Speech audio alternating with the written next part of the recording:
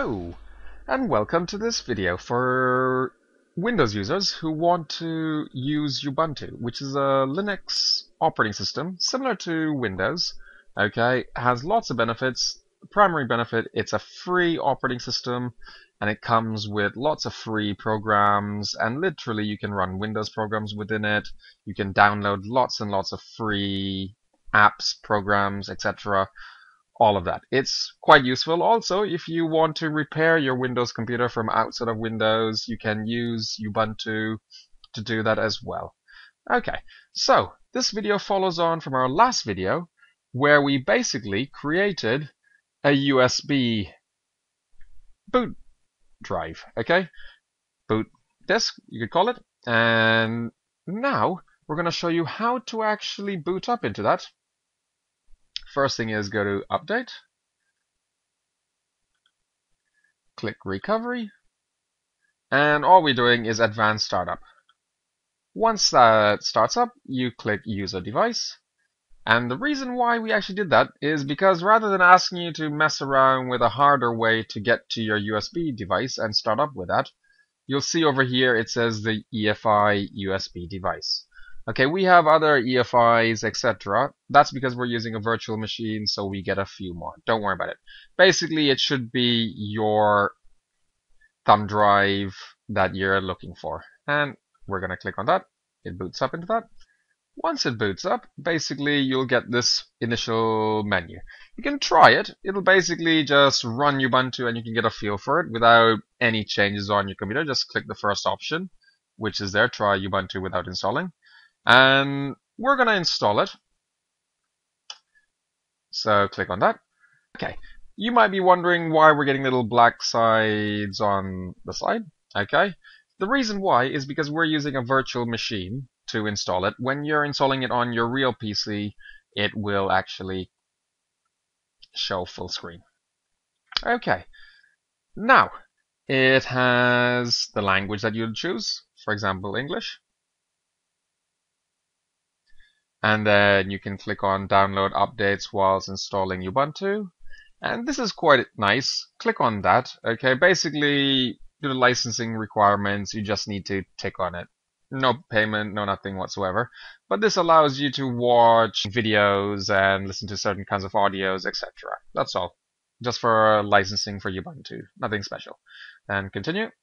Okay. Now, we're doing it the simplest way possible, which is basically install Ubuntu along with Windows. So basically both of your operating systems, Windows as well as Ubuntu, will be running on your same computer. No special disk partitioning and all those things. That is why many people are scared of Ubuntu. Okay, it's a straightforward install. Okay, as a Windows user, you probably wouldn't want to click this, but that will basically wipe your entire computer and then install only Ubuntu.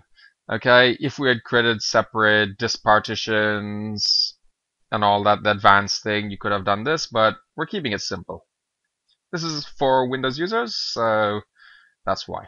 And as you'll see, our virtual machine had 60 gigs. Okay, it's going to take up 22 of that for Ubuntu. We could modify this in that something else. I could have changed it, but 22 is fair enough, okay? Ubuntu can literally run on about 5 gig if you really want to push it, or even less, possibly. There we go. Or, from the raw DVD, it's running on 1.5 gig. So, just click yes. We're happy with how it's automatically chosen it. Okay, it just gives you a little notice saying, you sure you want to do this? Yep. Another warning. And then where are you? You can choose the country, time zone, etc. And then choose the keyboard you're using. Okay, let's find our keyboard. Here we go. For our US keyboard that we're using, click continue.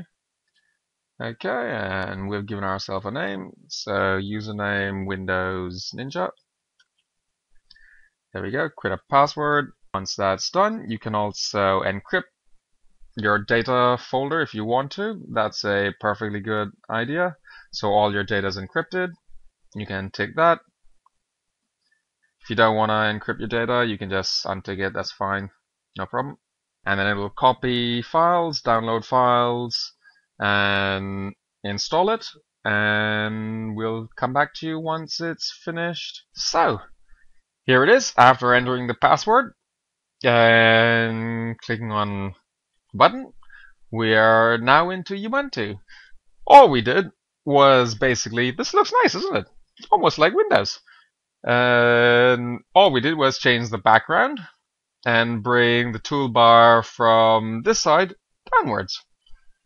And that's quite simple. If you want to change, just like Windows, you have settings, you have appearance, and then choose a background. If you don't like the mountain, you can choose this. And it's literally within seconds. It's a very fast system. You can obviously download your own pictures, etc. to create backgrounds, themes, all those things. Okay? So we'll just bring it back to what we liked. We like the mountains. Okay, and then if you do need to bring this one, this little taskbar, shall we call it, that in Windows, when you set up with Ubuntu, it comes out on this side, which also puts off a few Windows users. Nothing major. All you need to do is click on the first button, like the Start button. Click on Term, Null. You don't really need to go that far. It'll find it before.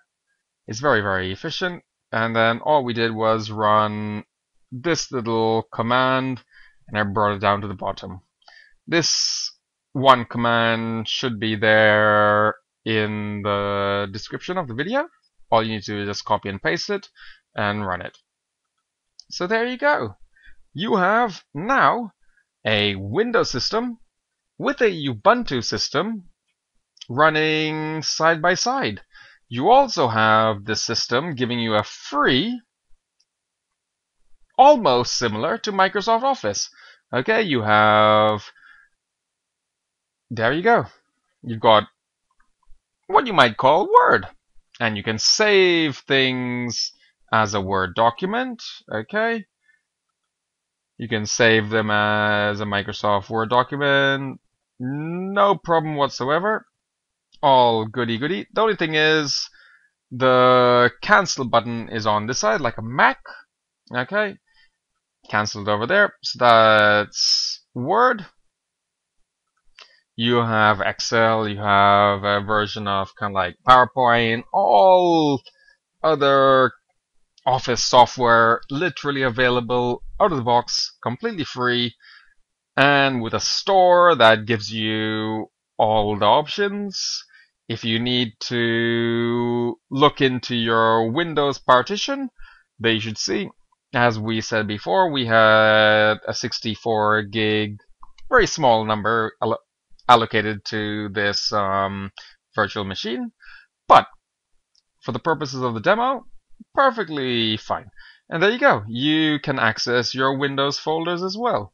If you have documents, if you have certain issues where you need to delete files that were not able to be deleted within Windows, you can do it outside of Windows now.